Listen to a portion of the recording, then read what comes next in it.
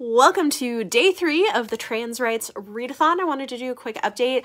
My reading is going really well. So far I have completed 5 books, which is amazing. Some of them are very short, but I am donating $20 per book to the Callan Community Health Center. So far that's $100, and I'm vlogging, so all of that is coming.